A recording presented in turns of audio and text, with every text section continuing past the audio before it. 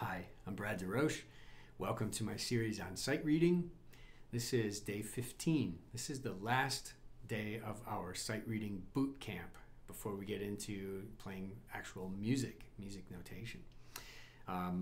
In this boot camp so far, what we've done is we've worked on this strategy of finding the notes on the guitar in two different forms. The first step was to think in terms of letter names. So we did that like this: E, F, G, A, B, C, and so on. Then the second step was to add music notation. So we actually used pitches in the form of these handmade little cards with all of the notes, natural notes on the guitar that came from this page.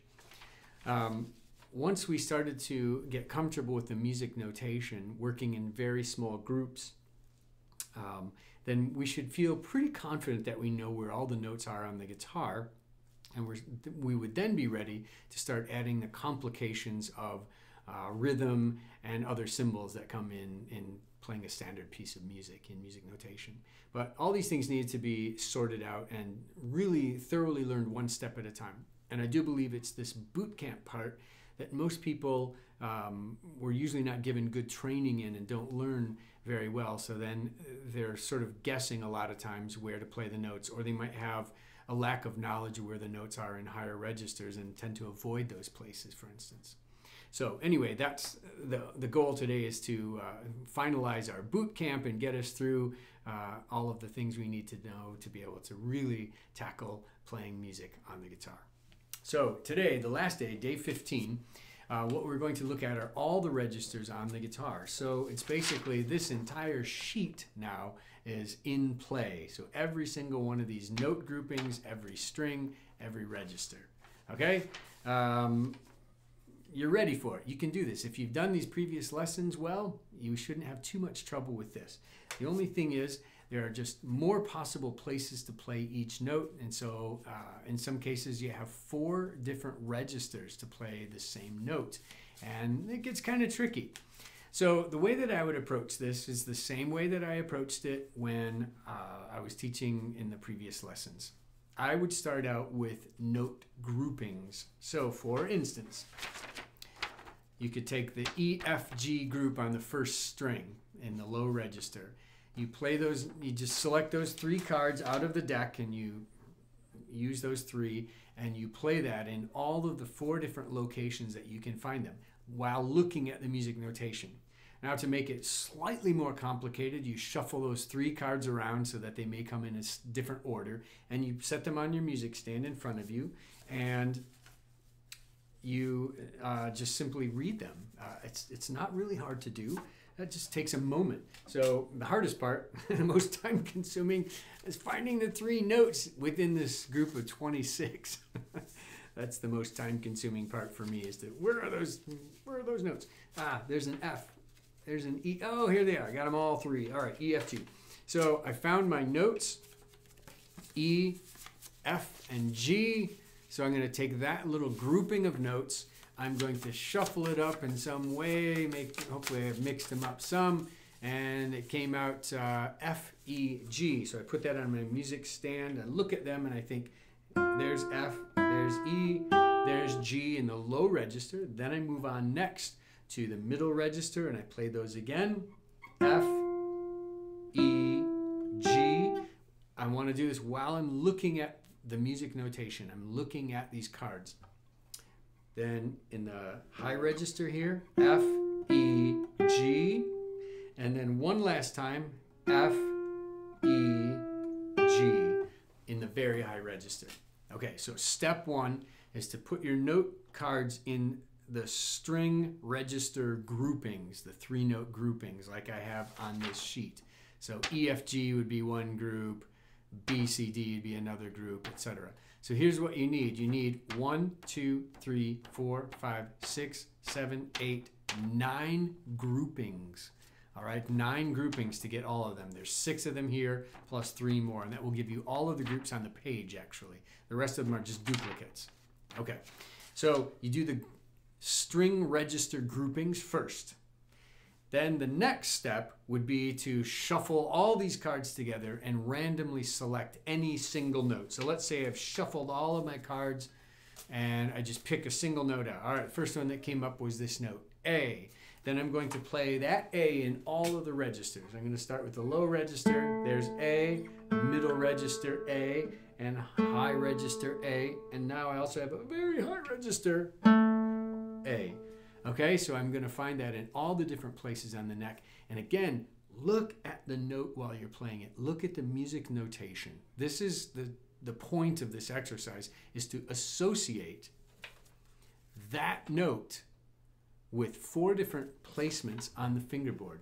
A here, think that note, look at that note. A, 7th fret on the 4th string, it's that one. 12th fret